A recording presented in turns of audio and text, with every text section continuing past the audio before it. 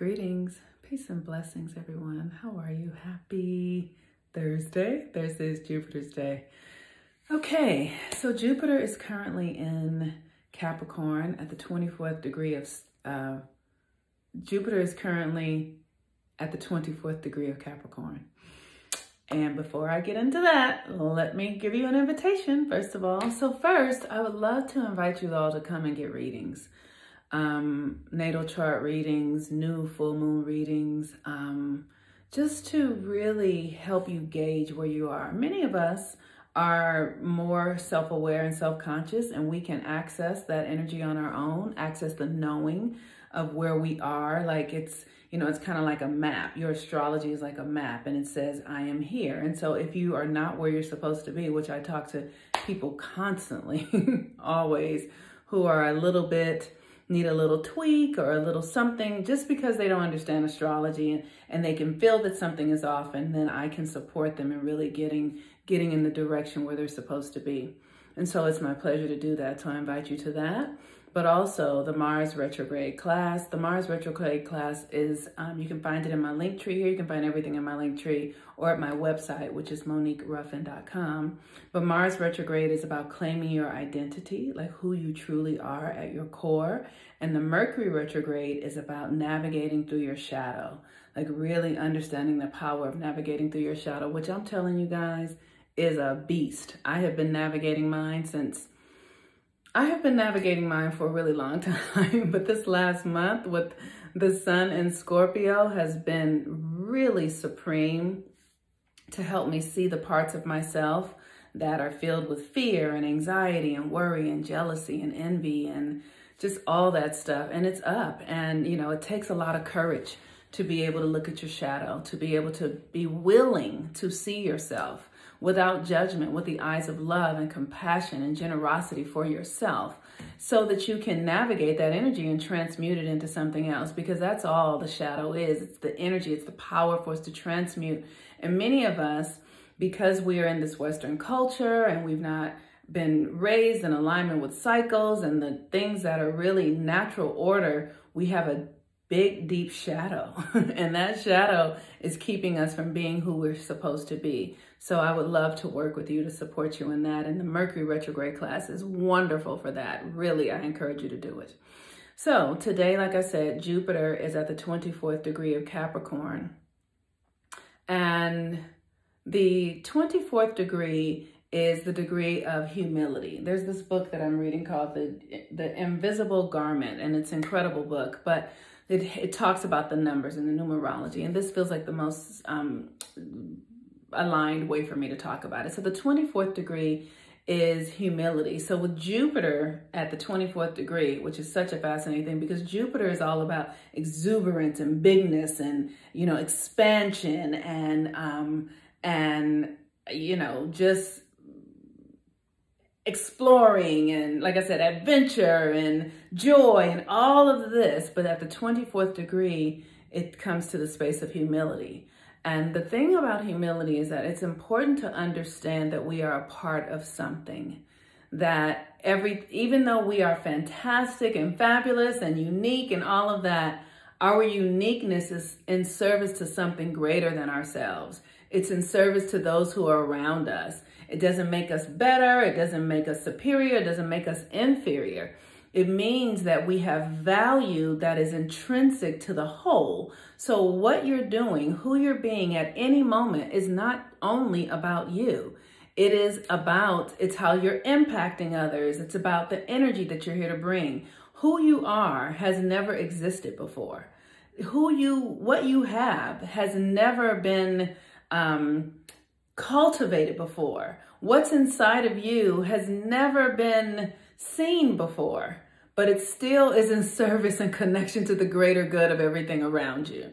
So Jupiter at the 24th degree says, yes, I'm fabulous, I'm joyful, I'm exuberant, I'm adventurous, I'm unique, I'm powerful, I'm amazing, and I am a necessary part of this experience that is impacting the totality of everyone. So yes, be big and grand, but also be aware that you are a part of a greater functioning a greater functioning system. And the way you function impacts everyone else. That's not to say to put yourself away or put yourself down or to make yourself small. That's to say just to understand that you are a part of something greater and that it is not all about you. It's so interesting. With arrogance is this thing that's so interesting. And I always think of the sun and how incredible the sun. Without the sun, none of us would exist. Without the sun, the sun is the center of the universe. It is the center of this universe. But there are countless universes that have other suns, bigger suns, greater suns. And even though the sun is so significant to our well-being, our expansion, the light and all of that, it wouldn't be itself if it didn't have Mercury. It wouldn't be what it is without Venus and Mars and without the constellations, the sun would not have the power that it has. And so even as the sun is incredible, it's still encapsulated in this greater universal thing, which holds it. It's even bigger than it. So, be mindful of the tendency towards arrogance and feeling self-aggrandized and like who you are isn't a part of something greater and that you're not, there's a balance to strike, right? There's a balance to strike. So, yeah, so that's the humility and the arrogance piece. So be mindful of that today. Jupiter is about our faith in ourselves.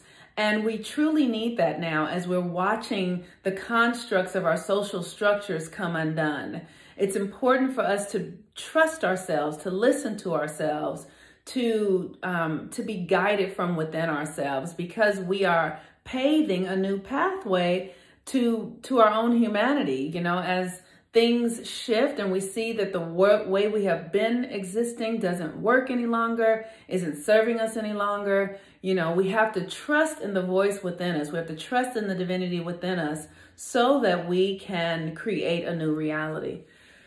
Okay, so the moon is at 28 degrees of Capricorn. So we have Jupiter in Capricorn and the moon in Capricorn. And the moon in Capricorn is giving us this opportunity to really give birth to a new aspect of ourselves.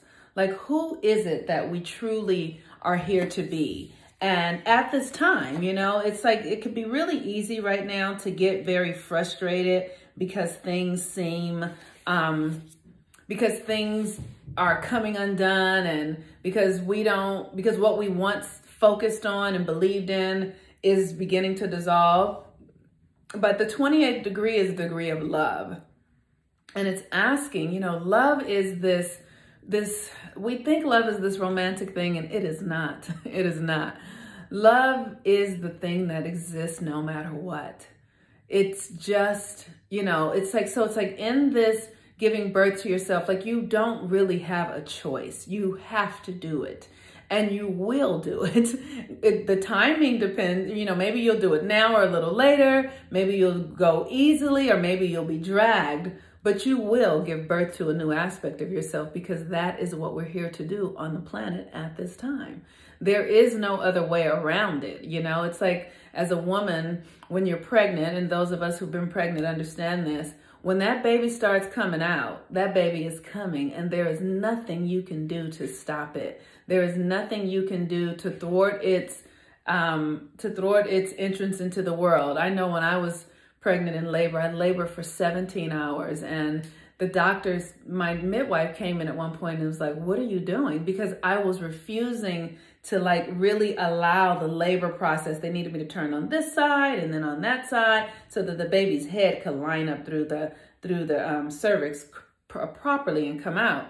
And I just refused to do it. And the lady was like, "Look, you're going to have to do it. Like, that baby coming out, you're going to let it out, we're going to cut it out."